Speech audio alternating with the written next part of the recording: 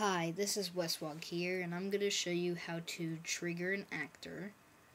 And this is using 0.81 of Gamesalad. And I'm going to leave it an iPhone size because I don't want it to be that large on the screen for Gamesalad.com. And I'm going to make an integer attribute. I'm going to call it trigger right.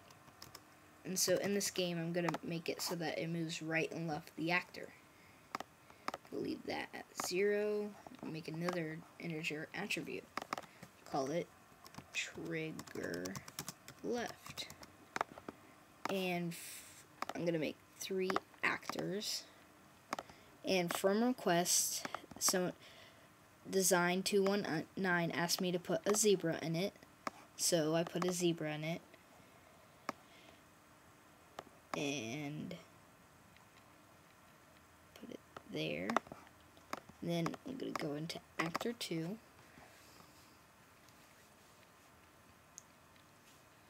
And I'm going to create rule. When touch is pressed, change attribute, game, trigger right to 1. And I'm going to put a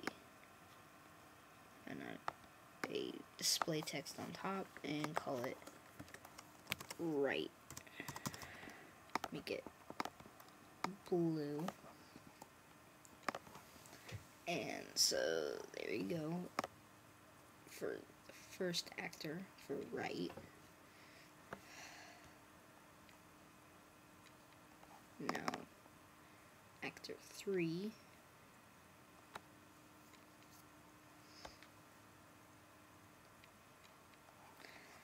I'm going to display text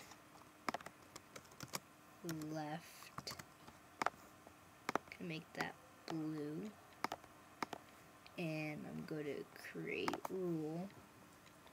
When touch is pressed, change attribute,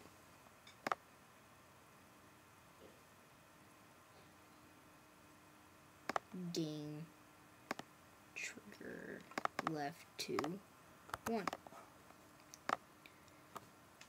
And so this will move the actor left and right, so I have to go into my zebra actor that I want to move.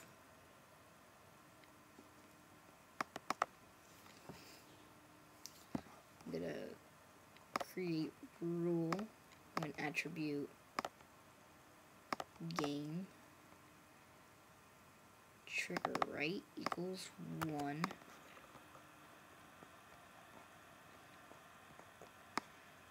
Move right at speed 150. I'm gonna copy that, paste it, wait.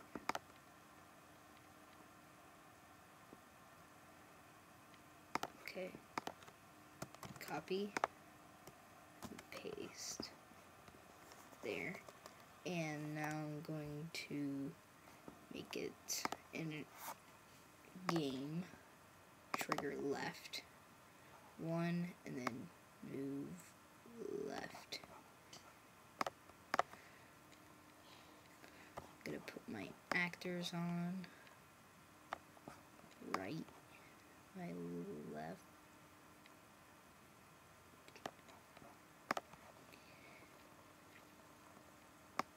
So it goes right, and then now I will have to go into my right actor and then create rule.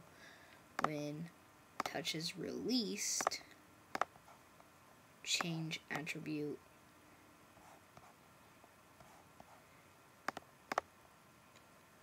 game trigger right to 0.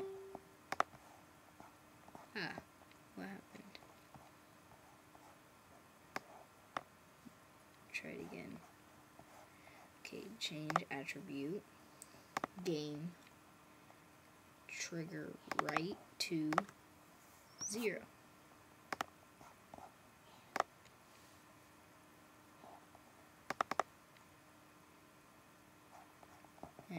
create rule. Touch is released. Change attribute.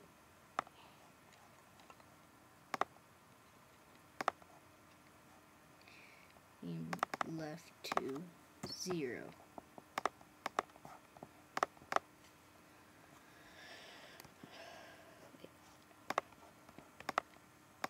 And so whenever I let go, it stops. And so it can move up left and right. So that's how you trigger another actor with another actor. There you go. See ya. Bye.